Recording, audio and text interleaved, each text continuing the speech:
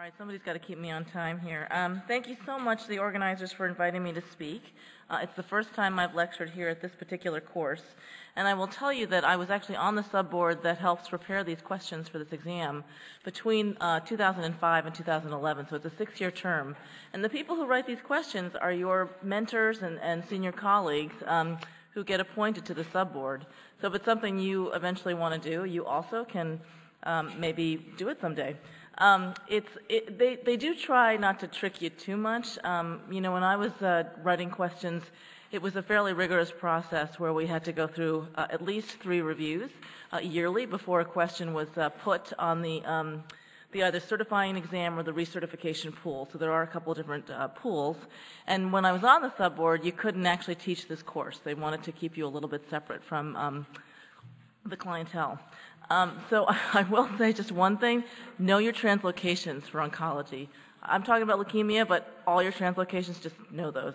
And I would say that they were very assiduous, Guy already mentioned this, into making sure there weren't really like a lot of tricky questions. There are no double negatives. You could not do that.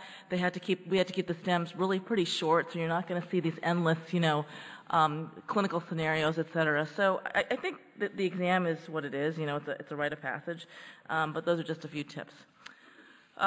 These are my disclosures, and I will say that most of these slides were pirated from Steve Hunger's talk, which he has given here several courses in a row. And it really is to help course attendees pass the board certification or the recertification exam. And it's not, again, as you've heard before, it's not necessarily to review the latest and greatest about ALL, which I'd much rather talk to you about. So anyway, but this is what it is. And the way he organized it, which I thought was great, was really just to go through the ABB Pediatric Hematology Oncology content outline for ALL. And so there are a couple things to know, which is there's some content specification statements that are in italics with their answers in black font, as well as red highlights. And there are some also shaded text that I'm actually not going to go through.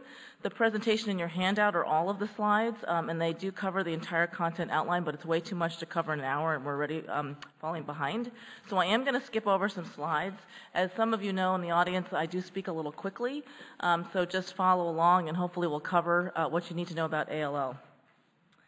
So there you go. So the incidence and epidemiology, you need to know the incidence of ALL and AML and the peak age at which each of these occur. And you also have to know the concordance rate of ALL and AML in identical twins, which is not a bad question to know, because occasionally you will come upon these patients and their parents will be asking you about both identical and fraternal twins. This is the ALL epidemiology, which I am not going to go over because it is in the shaded box. And these are some of the genetic risk factors. I'm going to just highlight one thing because it does relate to some of the science I do, which is that several years ago we did publish the genomic landscape of hypodiploid ALL in collaboration with investigators at St. Jude Children's Research Hospital. And in that paper, when we looked at low hypodiploid ALL, which is defined as having between 30 to 39 chromosomes, we found that a high proportion of those patients actually had TP53 mutations. And of the 90% of patients who had a TP53 mutation in their leukemia, about half of them were actually germline. So it really, for the first time, established that hypodiploid ALL is a bona fide Lee-Fraumeni syndrome disease. And I'm not going to go over the rest because there's some very interesting papers that are listed here. I doubt many of these particular papers will have made it into the board questions. So leukemia, as a relative proportion of childhood cancer, you've seen some of these graphs already. It's about 32, about a third of childhood cancers among those less than 15 years old, and about 13% of childhood cancers among the 15 to 20-year-old subgroup. And of the subtype proportions, remember this. So between the ages of 0 and 5, if you have a kid who presents with leukemia, by and large it's going to be ALL. The peak incidence for ALL is between the ages of 2 and 5. Less commonly is AML and rarely is CML, and other, which is the disease that I also like to study, is JMML, which is really rare. But it does happen also in that age range. As you know, JMML is a disease of very young children. Between the ages of 15 and 19 years, ALL accounts for about 50% of the leukemia diagnosis, AML about a third. and the rest are CML and other rare diseases. And again, maybe it's not so surprising as you look at the CML, incidence, and you know about BCR-ABL positive disease, right? As you get older, the incidence of BCR-ABL positive disease goes up in the age in the population. So you can sort of think about that as a continuum. It is the leading cause of death in those patients who are less than 20 years. So how about the concordance between identical twins, those twins that share a sac or placenta? The concordance rates are close to 100% for leukemias that occur in twins when they are diagnosed less than 12 months old. And the concordant rates are about 10 to 15% for sort of typical childhood BALLs that occur after infancy. This concordance is primarily due to the prenatal acquisition of early or initiating chromosomal translocations or other genetic lesions, and then the transplacental transfer of the leukemia or the pre-leukemia cells to the other twin. So this happens in MLL translocations, and as many of you know, MLL has now changed its gene name, but for the sake of the boards, it is still MLL probably. I highly doubt anybody's went through and changed it to KMT2A, but just so you know that. But it's also been shown in work by Mel Greaves' lab that, the ETV6 RUNX1, which is also known as TEL-AML1. So now you have to know two translocations for one disease, but that also can be shown to transfer transplacentally as well in identical twins. This is another point on the content outline.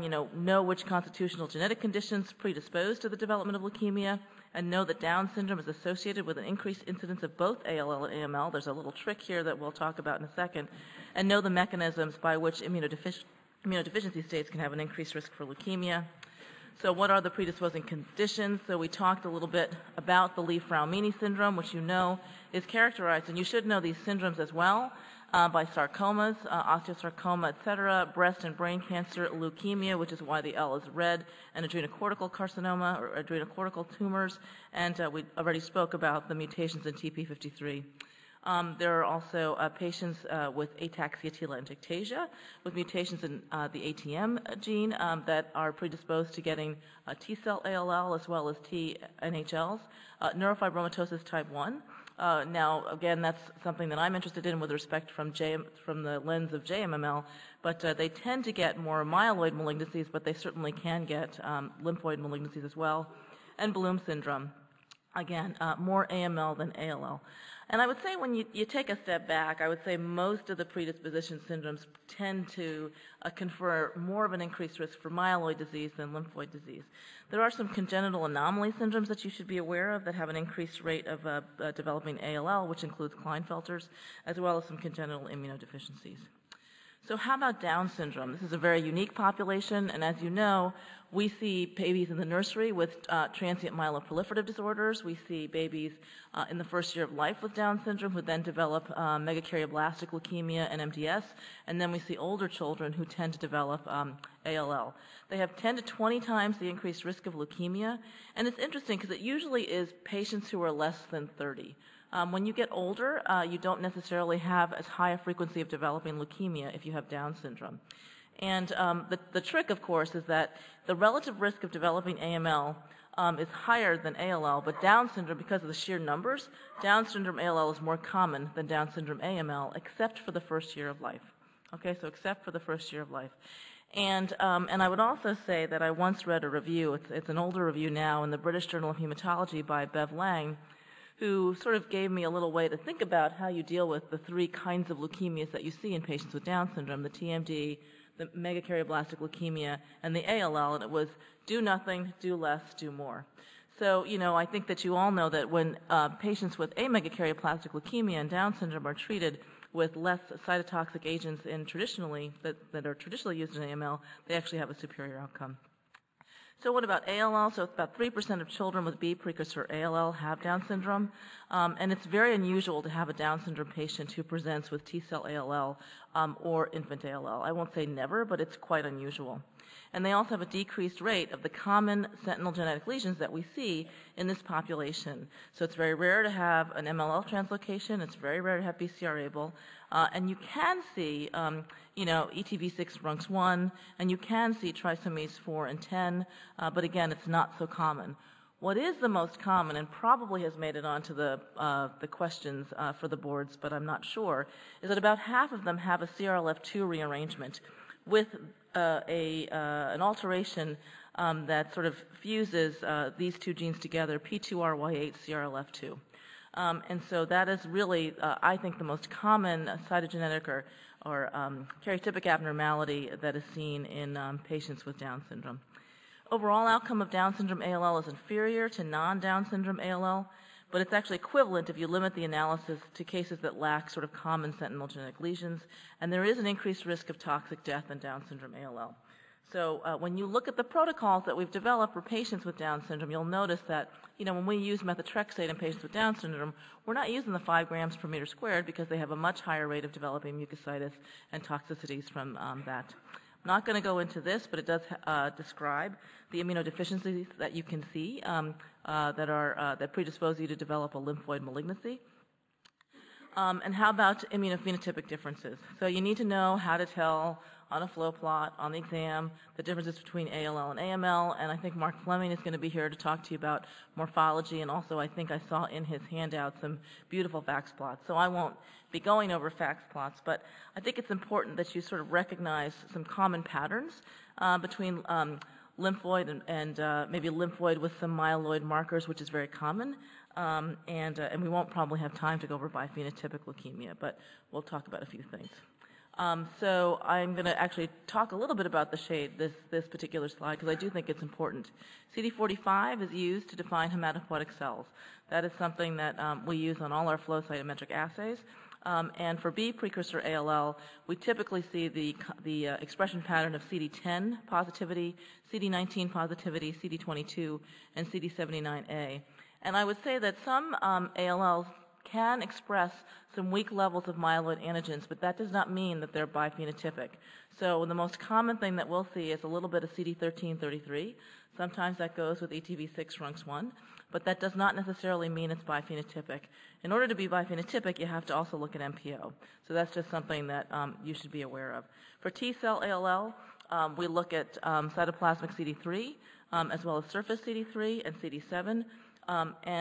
Again, I don't even know if there will be questions on the boards about ETP, but it might be something to sort of review before you go into that exam. And then for AML, obviously there are some more myeloid markers like MPO positivity, CD117, CD13 strong, and CD33 strong. As I just talked about, myeloid antigen expression, so the CD13-33 combination, this expression is common in ALL, but it doesn't have any prognostic significance. I already mentioned that it is particularly common in those patients with ETV6 RUNX1, as well as patients who have pH-positive disease. MLL rearranged patients tend to be CD10 negative and CD15 positive, and they often express monocytic markers.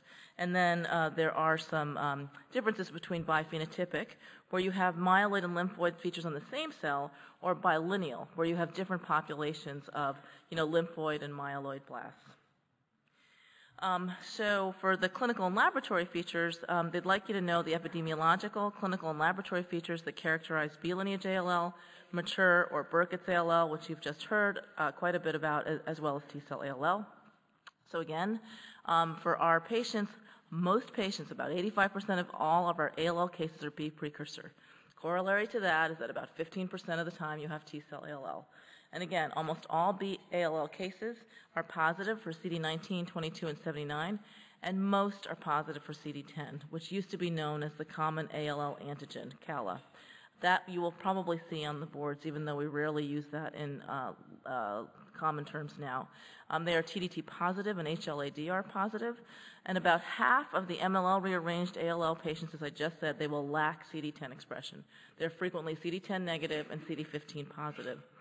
The early B lineage ALLs are cytoplasmic IG negative, but there's a whole lineage, of course, of early, pro, pre, etc., and they're just different combinations of those that you might want to create a table for yourself and just make sure you sort of know some of the differences. I think the most important difference on a practical level when you're a physician is really that B precursor ALLs lack surface IG, right? So the presence of surface immunoglobulin really distinguishes garden variety B lineage ALL from Burkitt's leukemia. And that is something that I think is an important fact to know. Oh, I have it here. So the Burkitt's lymphoma leukemias also have a unique morphology, We've gotten a little bit away from morphology, but I think Mark's going to show you some great slides, and I have a couple of them in this talk. So Burkitt's leukemia has this unique L3 morphology. You already saw that also from Paul's last lecture, and they express a surface IG. And again, you've already seen the translocations that are involved with Burkitt's leukemia lymphoma, which also has a high frequency of CNS involvement when it presents with leukemia, as well as all of the classic, aggressive features of Burkitt's lymphoma, high LDHs, high tumor lysis, and it can also be associated with congenital or acquired immunodeficiency states. And again, as you have heard, we treat those patients according to a Burkitt's lymphoma therapy. I will say there are rare cases that I have seen where you have a pre-B ALL, no surface immunoglobulin, but they have a Burkitt's type translocation, and those are always sort of interesting cases to puzzle over and determine what the optimal therapy is. Okay, so I told you 85% are B lineage ALL.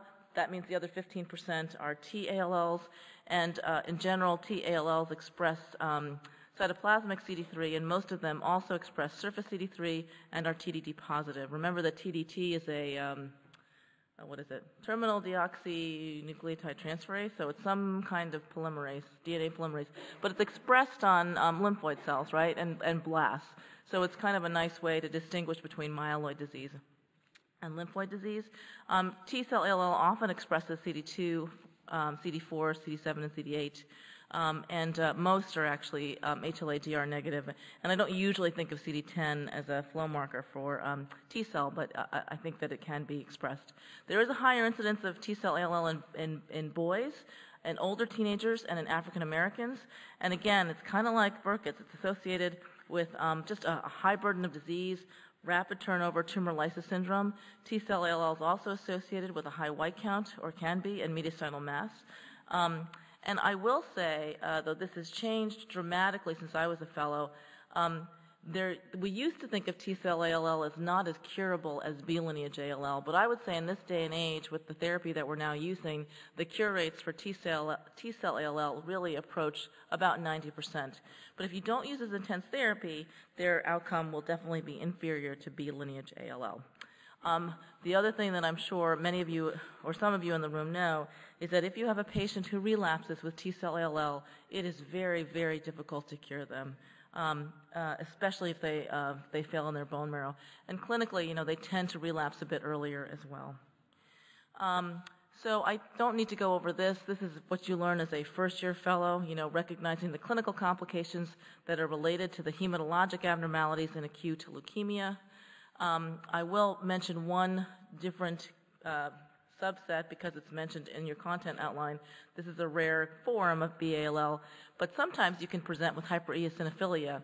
The eosinophils are not part of the leukemic clone, but sometimes they can be sort of a passenger or a paraneoplastic, if you will, and it's associated with a translocation of chromosome 5 and 14 that brings the IL-3 gene under the control of the immunoglobulin heavy chain promoter. So anytime you have that immunoglobulin heavy chain promoter in relation to some, interesting gene that might be involved in lymphoid development, you can get ALL. So the CRLF2 patients, you get IgH and CRLF2. It's another B lineage leukemia. So the eosinophil count can be, anywhere from 10 to 100,000, and you might have a low percentage of marrow blasts. But again, if you have a really good FISH lab, you can ask them to do an immunoglobulin heavy chain probe, and they can usually determine that it's a break-apart probe and that it's translocated.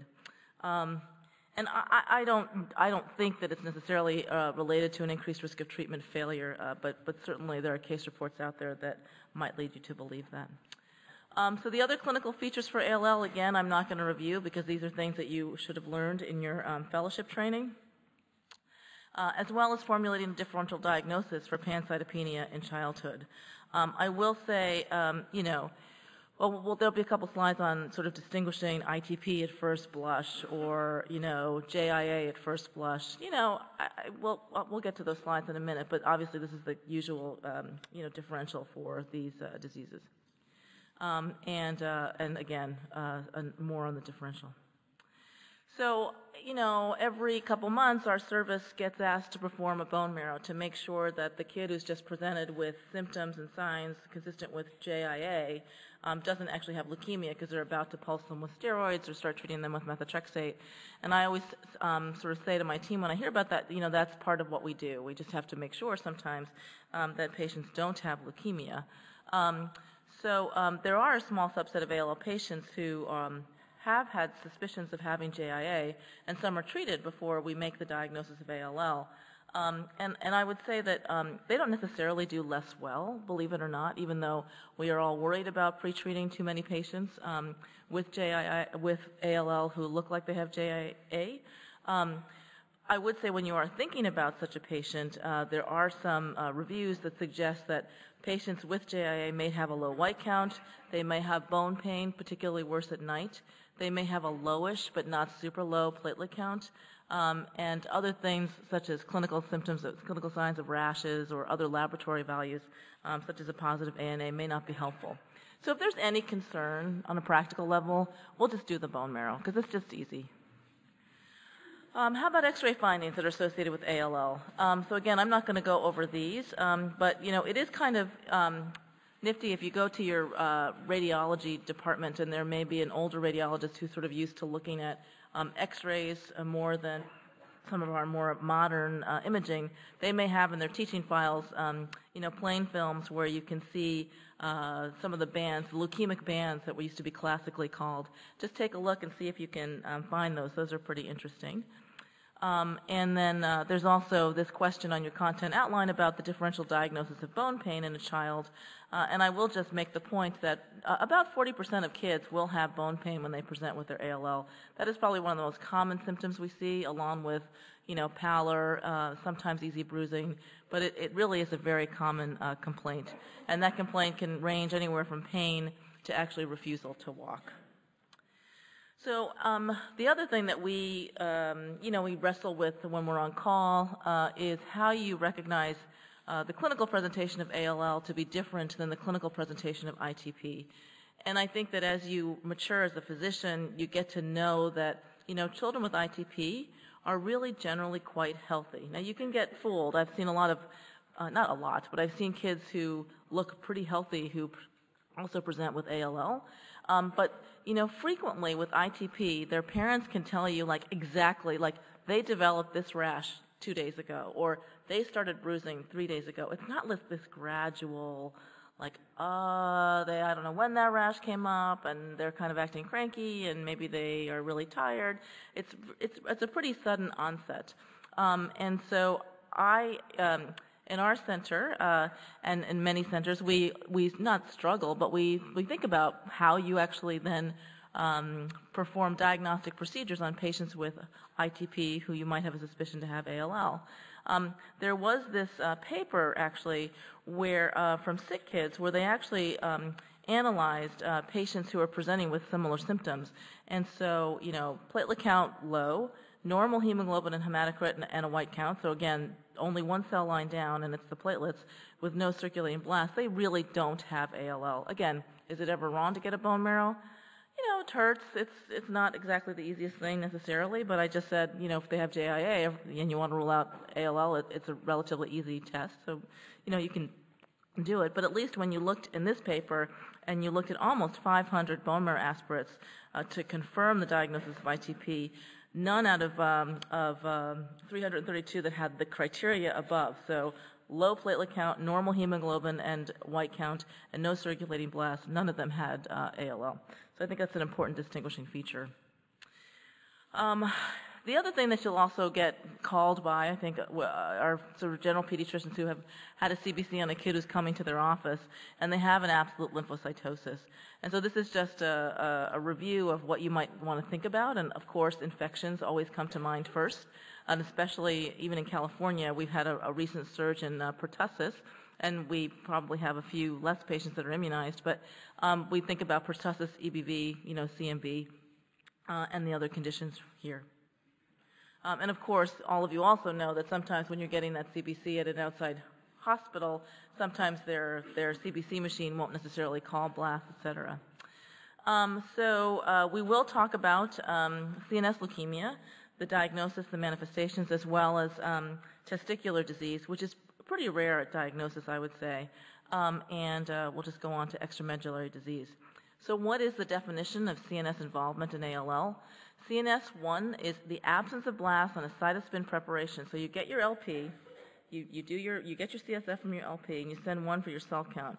That goes to the lab, they spin down the cells, and they look at the cells on that prep. For us, we also send off a separate tube for cytology.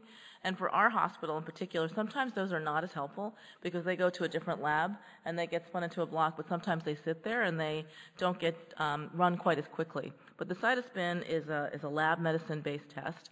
And we do go by that because you'll get the cell count. So again, CNS1 has no blasts on the cytospin preparation, regardless of the number of white cells. CNS2 is when you have fewer than 5 cells per microliter of white cells, but the cytospin's positive for blasts, or you have greater than 5 per microliter white cells, but it's negative by the Stein-Hertz-Blyer algorithm, which is just a ratio of white cells to red cells compared to what your peripheral blood looks like, and we'll look at that calculation in just a minute. And then CNS3 is the presence of greater than or more than 5 white cells per microliter, as well as a cytospin that's positive for blasts, or has, and that's positive by the Stein-Hertz-Blyer algorithm as well, or clinical signs of CNS involvement, like a cranial nerve palsy, an abducens nerve palsy, etc. And so just remember that 5 cells is CNS3 with blasts. So the Stein-Hertz-Blyer algorithm was designed to help evaluate traumatic LPs. And this is when your CSF white cell to CSF red cell ratio is more than twice the blood white cell over blood red cell ratio. And so there's just a calculation down here that you can do the math on, and it does help when you have a traumatic TAP, for example, and there's circulating blasts. So I won't go over all of the calculations, but I think it's a fairly straightforward formula. I would say that patients who come in with CNS disease, they are frequently asymptomatic.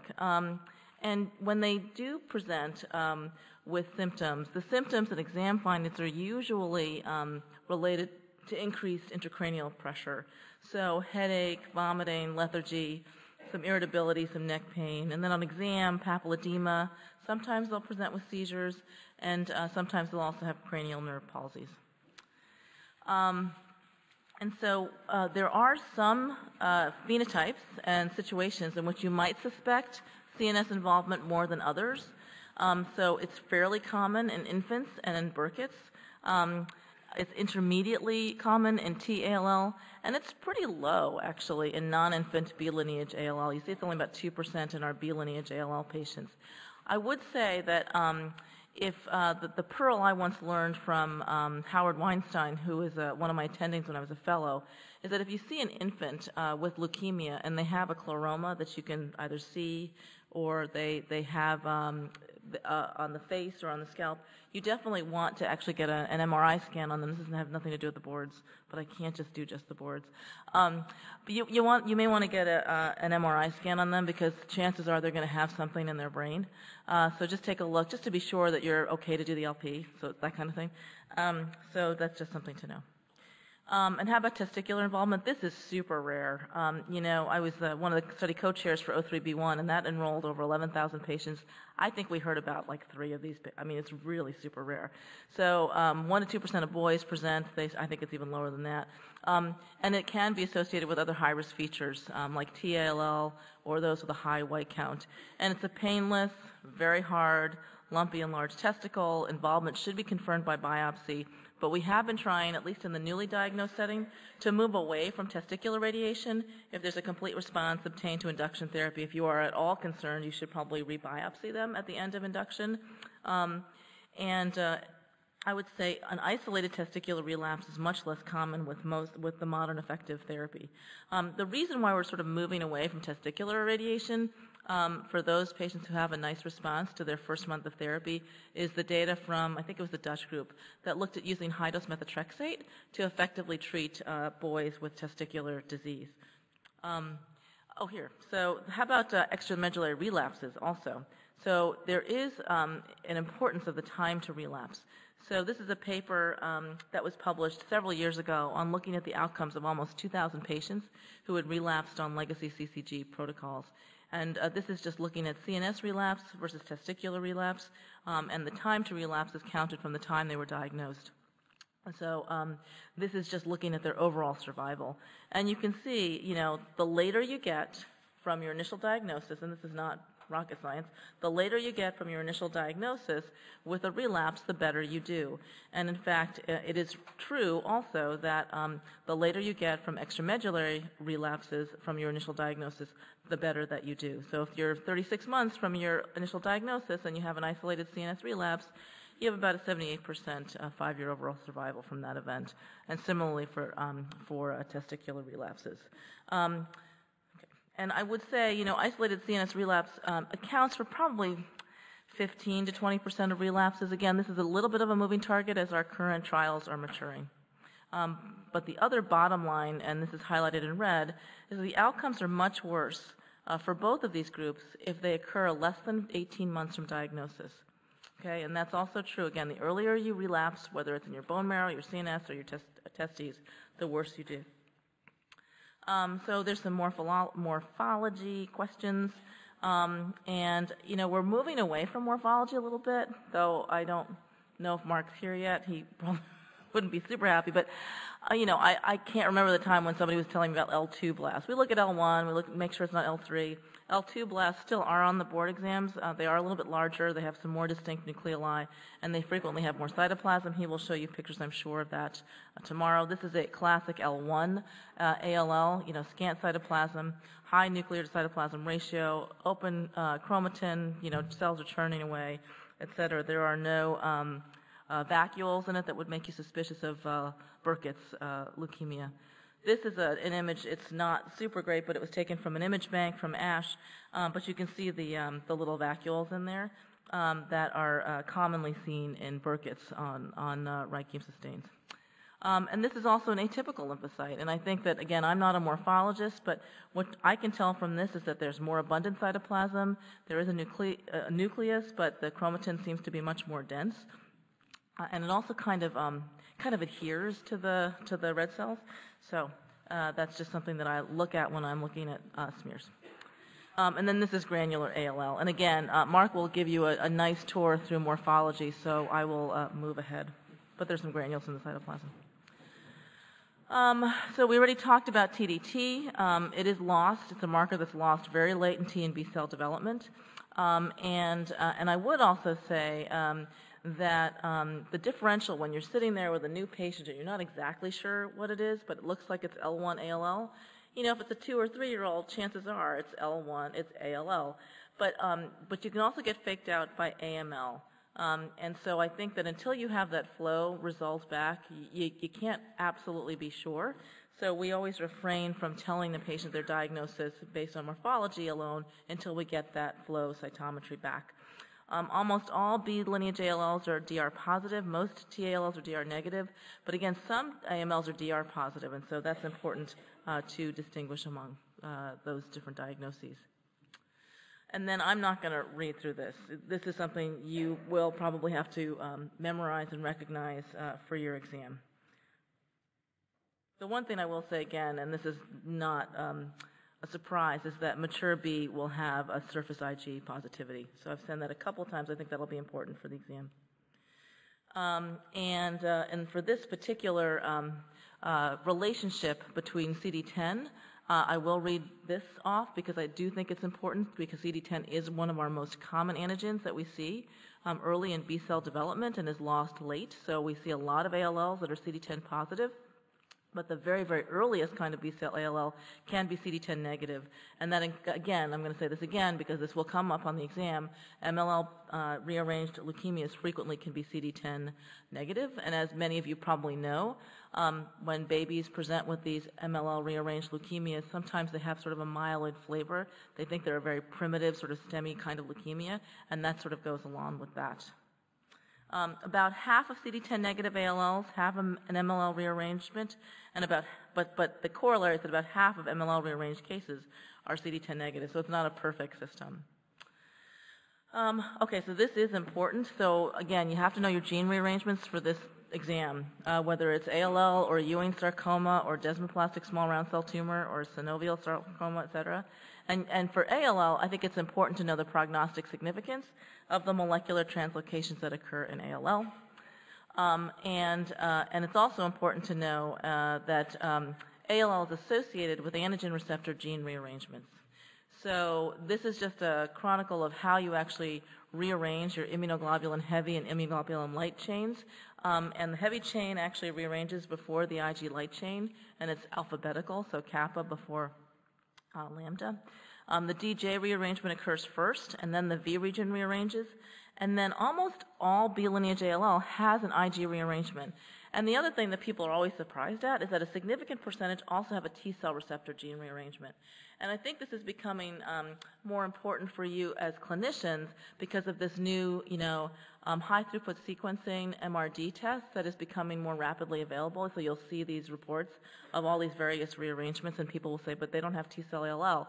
But it's important to remember that patients with B lineage ALL can have T cell receptor gene rearrangements. Infants might lack some of these because, again, infants are a little bit of a different breed. And almost all T cells have TCR rearrangements, though this ETP subtype that has been recently described actually generally doesn't have a T cell receptor rearrangement. It's a fairly primitive leukemia. So that makes it difficult when we're thinking about, following patients with just high throughput sequencing strategies, which we've not done yet, because a substantial proportion of these T cell ALL patients are not going to be able to be followed using this methodology. This is just a graphic of the how this actually happens and how there are unique clonotypic markers for patients. And again, in your B-cell repertoire, I am not an immunologist, but in your B-cell repertoire, you're going to have thousands and thousands and thousands of these. They're not going to be clonal. But when you have a leukemia, one of these is going to predominate because it's going to come from this whole basket of leukemia cells. Okay, this is a good slide to remember. So I'm not going to say too much about this slide except just know what this is. Cryptic means you can rarely see it on a cytogenetic karyotype. It has to be done by a FISH. But I will just say a couple of things, actually. So the ETV6 RUNX1, which was previously known as TEL-AML1, and you will probably see both on the exam, is one of our most common molecular features in ALL. It is cryptic. It can be detected by FISH, and the outcome is outstanding. It's less common in patients that are over the age of 15 years, but it is also still associated with an outstanding outcome, particularly if they respond rapidly to their induction therapy. In the old days, the 119 translocation, which is TCF3-PBX1, which is also known as E2A PBX1, in historical studies, they didn't have as good an outcome, but with our more modern, dose-intensive, multiple phase therapy, they actually do very, very well. So that has lost prognostic significance over the decades with our intensive therapy. Talked a little bit about MLL rearranged disease, and I will just say that in contrast to babies where the outcomes are really poor for MLL rearranged disease, it's actually not horrible for patients who are over the age of 1, especially if they have a rapid response to therapy with our current protocols. And in fact, the other thing you'll see is the 922s, the BCR-ABLs. Again, they used to be one of our worst performing subgroups, but now actually we treat them with imatinib or dasatinib with the backbone of chemotherapy, and their outcomes have dramatically improved. And I won't talk about the Burkitt's translocations because you've just heard about them. So let's go on and talk a little bit about clinical and laboratory findings that influence prognosis. Okay, so your baseline characteristics. It's just your age and white count actually really define your NCI risk group. Immunophenotype is less a component of that, but it's really, remember, if you are less than 10, greater than age 1, you have a white count less than 50, you are standard risk. If you are either over the age of 10 or you have a white count greater than 50,000, you are high risk. Very simple. Any pediatrician can know that in their office. We don't tend to use B and T to risk stratify in the children's oncology group. We just allot them to different protocols, which are essentially on the same backbone, but we don't necessarily integrate that into the NCI risk group. We do measure, though, the presence or absence of extramedullary disease because it influences prognosis, and it actually dictates the need for specific therapies. And we also take note of their sex, race, and ethnicity. It's important, but it's not used for current treatment stratification. So what I would say is that really two things. Genotype and response are really the most important metrics for predicting how somebody's going to do in the current age if you are diagnosed with ALL. So the genotype strongly influences your prognosis, your treatment stratification, and now the use of targeted therapies like TKIs for pH-positive ALL, TKIs for pH-like ALL, which is probably not yet on the board exam. And then in a very important metric, response to therapy is actually the strongest prognostic factor. Perhaps I should say this again. Perhaps I should say this another way. Therapy is the most important prognostic factor, right? That's the obvious thing, because if you don't treat them, then they're not going to do well. But once they start therapy, response to that therapy is the strongest prognostic factor. So we just went over what standard risk is, and if you are a standard risk patient and you have a nice response to therapy, your EFS is greater than 90%. When you start adding like ETV6 RUNX1 and double trisomy of 4 and 10 and a rapid early response, you can get up to 98%, which is awesome. In general, standard risk and high risk, based on these NCI risk groups, 2/3 standard risk, 1/3 high risk. That's sort of a good number to remember. And our current EFS for patients with high-risk ALL is within the 75 to 80%, and it's achieved with more intensive therapy, and we'll talk about that in a few minutes. And again, outcome is still quite poor for infants less than 1 year of age, so we still have a long way to go for those babies. So when you actually look at what we do with these patients once they present, we know we have to do some sort of risk-adapted therapy, because we know that if you take a high-risk subgroup, we know that they will fare poorly with less intensive therapies that have high cure rates in lower-risk subgroups. So that's why we treat high-risk ALL with a 4-drug induction and more intensive consolidation. We know that the outcome of high-risk subgroups can be improved with more intensive therapy that might not be needed for low-risk subgroups. And again, as we talked about, some of the prognostic factors of genetic translocations can disappear as the therapy is intensified or improves. So in B-cell ALL, so the other thing I teach fellows when I'm on with them and we have a new look, the initial white count is a very significant risk factor for B lineage ALL. Higher is absolutely worse. Greater than or equal to 50,000 per microliter is used as our traditional cutoff to determine, NCI high risk versus standard risk, but obviously it's a continuous variable. And so we see the best prognoses in the lower white counts. But when somebody presents with a white count of 250,000, the fellows in my program know that they should sort of be hoping that that patient actually has T-cell ALL, because T-cell ALL, there's very little prognostic significance to the presenting white count, as opposed to B lineage ALL, where there definitely is an association with a worse prognosis the higher your white count is. And then there's also this observation that age is a significant risk factor. So you recognize age subgroups as a prognostic factor for infants less than 12 months of age, but that in general, the older you are with ALL, the worse you also do. And again, we've said that between 2 to 6 years is the prime age for our patients, and luckily that also is the best subgroup, which is partly why ALL is such a great and curable disease right now. It's not a great disease, but it's a curable disease. And for infants, the younger you are, especially with the MLL rearrangements, the worse you will do. Okay, so we're going to talk about response to therapy. So you have to know that the rapidity of response to chemo is predictive of outcome, and you have to know the methods that we use to measure the rapidity of response, including what the contributions are for day 8 and day 15 bone marrow aspirates, as well as peripheral blood assessments, and know a little bit about the methods that quantitate minimal residual disease, which I will call MRD, and know the rationale for using MRD in predicting outcome for ALL.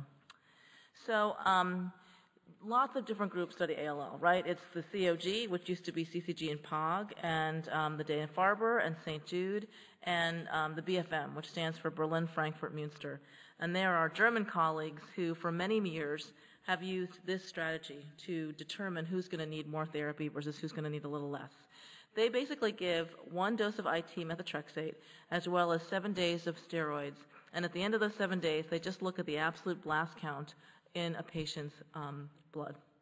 And if you have less than 1,000 blasts per microliter in your peripheral blood, you are risk stratified in the BFM to be a good responder. If you have more than 1,000 blasts per microliter in your peripheral blood, you are designated a poor responder.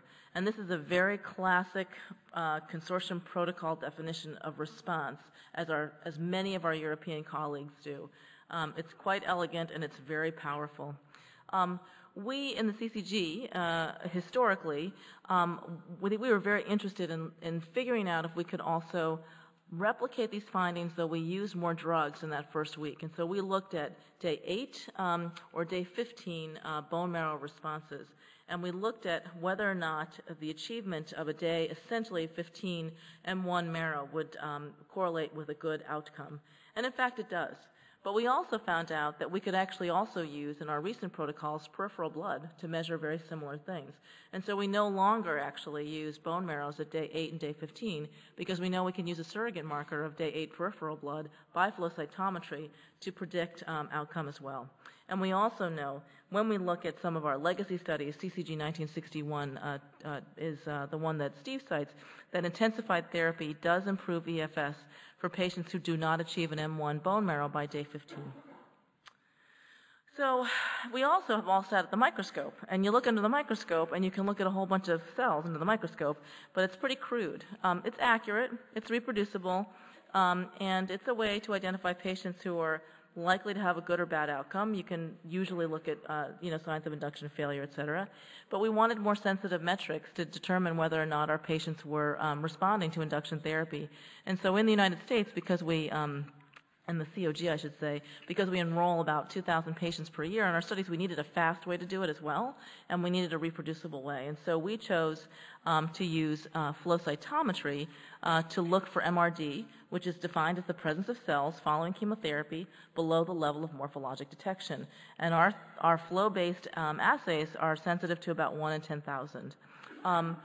The Germans actually use a PCR-based strategy, and that gets to about 1 in 100,000. So just know there are different ways that different consortia define MRD positivity. There's different thresholds, and there are also some different techniques. And I just told you that we no longer use the day 8 and 15 bone marrow morphology because we really think that the day 29 bone marrow flow cytometric method is more sensitive, and perhaps the day 8 peripheral blood. So I've just spoken about how you can detect leukemia via flow cytometry. Part of the reason, again, we see a lot of patients on our protocols, but importantly, it's applicable in almost all cases and it's fast. You send that sample to Hopkins or Seattle, you have the answer in about 48 hours. Yes, it's a little bit less sensitive than the molecular methods, but you send the molecular methods off, yes, you get a degree of sensitivity more, but you actually have to wait about a week or 2 at least. And it's not always applicable. And the same thing will hold true for the high-throughput sequencing strategies as well. They can't type about 5% of patients this PCR amplification of specific antigen receptor loci that they have to identify at diagnosis, and then they follow through with the patient. That also is only applicable 90% of the time. But when you actually compare the results, when you look at the germs, we're very similar. So both techniques are robust. We just see so many patients on our trials that we have to do something that's very reliable and fairly quick. And we act on them now, so we have to be fairly quick. And in the early days, we did a little bit of work on looking at RT-PCRs of translocation-derived fusion transcripts, and really that has only been super well developed for BCR-ABL positive disease, and even then, the kind of BCR-ABL fusion gene that's associated with CML. And again, I already showed this, but this is what people are using when they look at molecular MRD. So when you look at flow cytometric analyses and you look at the end of induction, so your day 29 bone marrow MRD via flow, you can see that patients who have greater than 0.1% of leukemia cells in their bone marrow did quite poorly or do quite poorly. This study is COG or POG 9900, It's patients who were seen at legacy POG institutions, and importantly, this is when we were first measuring MRD, but we did not act on it. So the clinicians had no idea what these actual results were, and they were really just treated based on their initial risk group and their cytogenetics. And when you look at the patients who had a day 28 less than 0.01%, which is the majority of them, they had an 88% EFS, 5-year EFS, and you can see the middle in there. I will say that the middle line, the MRD threshold in the middle was 0.01 to 0.1%, and that is the level that we are currently using in our current protocols, so that anybody with a level of greater than 0.01% is deemed to have a high MRD. The other thing I'll point out, though, is when you look at this graph, you can see that the most number of patients have less than 0.01% MRD. That's almost 1,600 patients. But because the number's so big, when you look at the number of patients who relapse, 51% of the events are in the MRD negative group, just because the number's so big.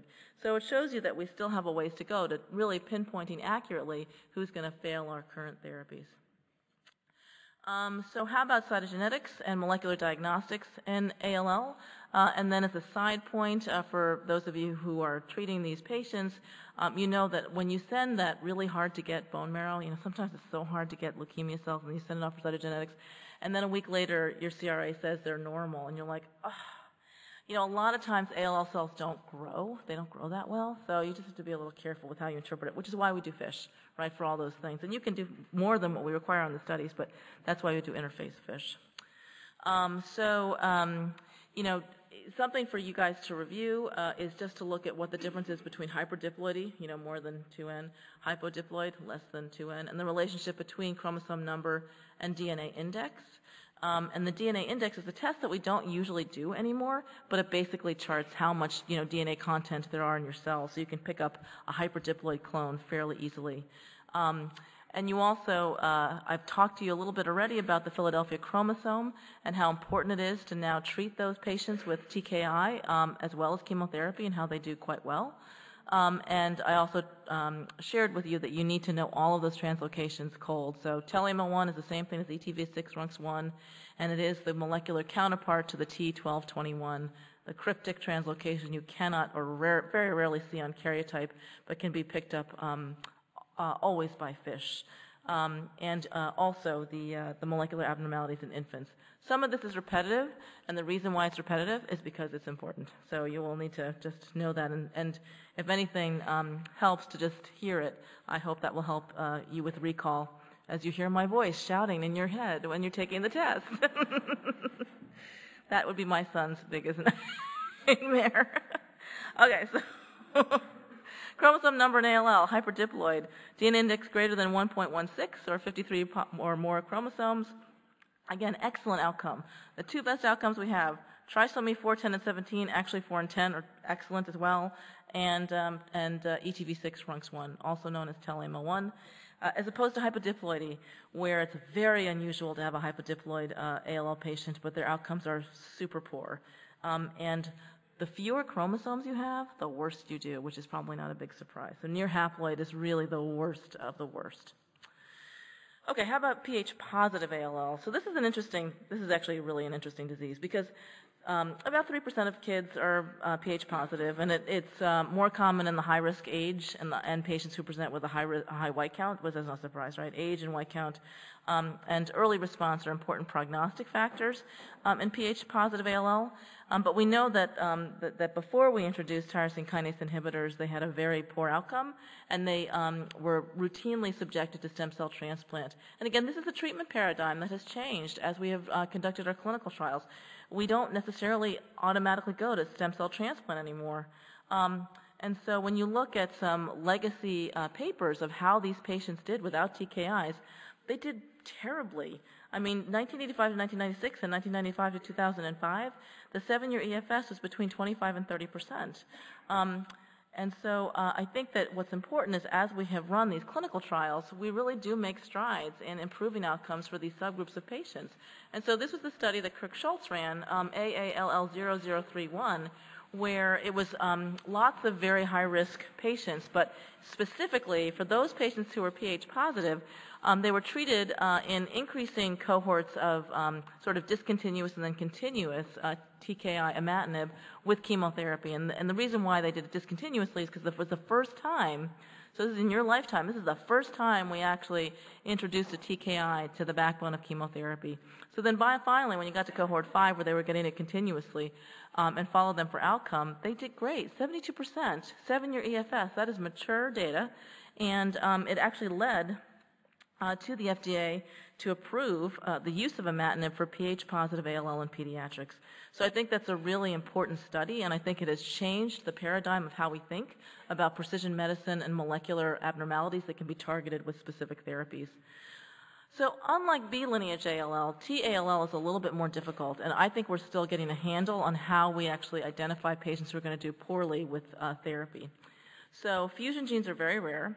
Hyper and hypodiploidy are very uncommon in T-ALL, and there are few lesions that have a major prognostic significance in T-ALL. Their translocations may be more common with the T-cell receptor, and there are some that are recurrent, but none occur at a high enough frequency for us to really pinpoint prognostic significance. And so I think it remains a bit of a difficult landscape, though we are so happy that they are doing so well with our current therapies. Okay. What are those therapies? What are traditional therapies? So what are the most common drugs that we use that are the most valuable for remission induction?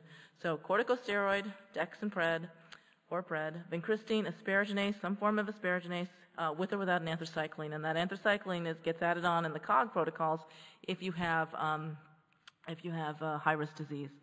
The other thing to know is that, that delayed intensification that we use looks complicated, puts people at risk for fever and neutropenia. It's a really good thing for standard and high-risk ALL. The benefit has been established in multiple randomized trials done 20 and 30 years ago, and we also identified that 2 of these phases, 2 DI phases, is actually no better than 1, and that came about after we looked at the CCG 1961 and 1991. So single delayed intensification for all patients with ALL, and we will continue to talk about risk-adjusted therapy. I'm not going to go over these curves in too great of a detail, but this is a study that Paul Gainan ran in the 1980s, where we actually didn't use the BFM backbone. We used something that CCG had crafted, which was much less intense when you read the papers than what the BFM used and what we are commonly using now if you are at a COG institution. And you can see the differences in outcome. New York 2, I believe, is something that they still use a riff on from Memorial Sloan Kettering. But when you look at the EFS from the regimen that our German colleagues have been using, that's where regimen A, in contrast to what we had been using, and again, this is the 1980s, you can see that they were far superior. So when we got the results, that study actually closed early. When they got the results, they actually started to use and incorporate the BFM strategy into how we have now treated high-risk ALL and all ALL, actually. So this is just for high-risk patients, and the definitions of high-risk were maybe a little bit different back then than they are now. And then they also ran a study looking at intermediate-risk patients, and again found that adding a DI improved outcome, but that for patients who we now call standard risk, there wasn't really a huge benefit to long-term survival when they added donomycin. So that's part of the history behind why we use 3 drugs for our standard risk patients and 4 drugs for our high-risk patients. This is also a really impressive slide. This is something that is published in a JCO article that Steve wrote, and this is actually looking at overall survival in sort of 3 different eras. I kind of like to think of it as my residency, my fellowship, and then my attendingship. But when you go down, so from the group, so less than 1 year, 1 to 10, greater than 10, greater than 16, boys and girls, you can see how well we've done over the years with outcome.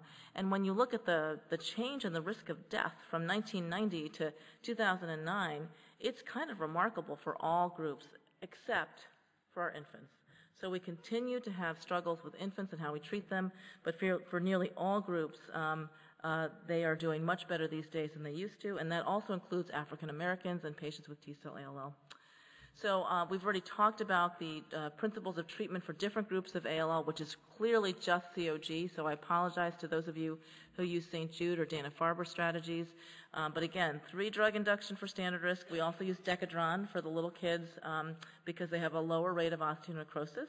And for the high risk, we use 4 drugs, which include prednisone, essentially. And for those patients who are young but who have a high white count, we'll use Decadron for 14 days. And then we have differences in consolidation, less intensive for standard risk, more intensive for high risk. Interim maintenance, less intensive for standard risk, more intensive for high risk. DI is the same. And then I don't think you'll get asked questions about like a second Capizzi, et cetera, because those are some questions that are ongoing. Currently, we are still using maintenance therapy with Q4-week steroid and vincristine pulses, and we do not have the data yet released on our most recently conducted average risk protocol 0932, so clearly you're not going to have a question on the boards for that. Okay, how am I doing for time? Because, let's see. Okay, I'm out of time. It's 5:06. Don't you want to hear more? Okay, so prevention of CNS leukemia, that was the most important thing in the 1970s, was to recognize that you had to treat the CNS. Okay, so that was really super important. And over time, we have reduced the number of patients, this is the bottom line, we reduced the number of patients that get exposed to cranial radiation. They used to use craniospinal, we don't do that anymore. And in fact, I would still say, though, that CNS3 patients at diagnosis, they still, in the COG system, get cranial irradiation. So I'm going to skip through these because you know that. And you will also know sort of the important take-home point also is that systemic therapy is really important to prevent CNS relapse as well. You can't just treat their CNS, you must treat them very intensely to prevent CNS relapse as well. And that also actually is really important when you relapse in your CNS, is you have to intensely treat them systemically because an isolated CNS relapse, if not treated well, will always result in a bone marrow relapse. Okay, and you can look through the rest of these slides regarding CNS therapy and adverse effects. I think it's important to know some of the late complications of cranial radiation with respect to the incidence of brain tumors, as well as sort of short-term, when you receive radiation, there's something called the CNS sort of somnolence or radiation somnolence syndrome that starts about 6 weeks after you finish your radiation and lasts for a couple weeks, and then patients recover. And these are just lists of what the acute complications are of CNS-directed therapy that you should look at, as well as the late complications that we discussed. Okay. You know, again, this is sort of clinical medicine, right? You know, when you have a patient and you have a patient who's seizing, we worry about metabolic abnormalities, cerebrovascular accidents, drug toxicities from methotrexate or IT chemotherapy. If they're on asparaginase, we worry, like I said, about clots, et cetera. So just, you know, those are sort of the differentials that we think about when we have patients who seize. I'm not going to go over sort of the complications of ALL induction therapy. You've already talked about tumor lysis. We obviously always worry about infections. We do worry about hyperglycemia, but we really try to avoid changing any kind of steroid dose, if you will. And we also worry about thrombotic episodes, which I agree with Leo. You know, we see more thrombosis than bleeding when we think about asparaginase complications. And again, Pat Brown will talk to you about AML, but we rarely use pheresis for patients with ALL, except if they're a baby, maybe with a white count of greater than 1 million. All right, so you know how to manage pancytopenia during ALL induction with antibiotics, and these days I think that people are very quick to pull the trigger on antifungals, and you've also heard about tumor lysis management. Okay, so I think, you know, in the interest of time, I could keep talking. I know Leo has a scintillating talk next on research methods, so I think that the relapse content is here. You know, I think it's really important to know that the time, and I said this already before, how long it takes you to relapse, if you are going to relapse, that is really important. If you relapse fast after your diagnosis, that is much more difficult to cure. I would also say I don't know how much the test has evolved to really incorporate some of those new and novel immunotherapies. I suspect not quite yet. So I think there are probably still older questions on the role of hematopoietic stem cell transplant, which we certainly still use. But I don't know, because it's been 5 years since I've written questions. I don't think you're going to get too many CAR T cell, et cetera. Okay, so with that, I think I'm sorry that I've gone over. I'm going to just highlight that slide, and I think that's it. Yeah, that's it. All right, thanks. Sorry I went over.